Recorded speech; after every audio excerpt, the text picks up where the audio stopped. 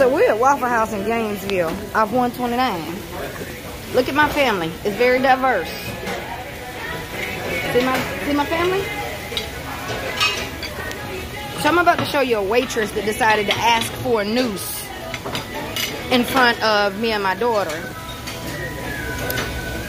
And then when I asked to speak to the manager who said that he has 2 nooses in his car.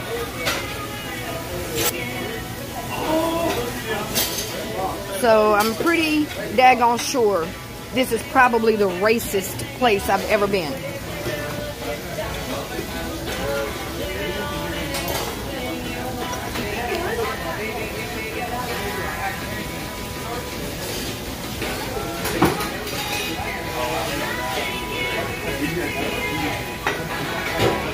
Now they trying to hide.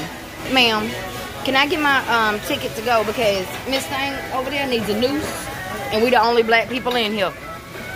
And your manager said he got 2 nooses in his car. So we getting the hell up out of here.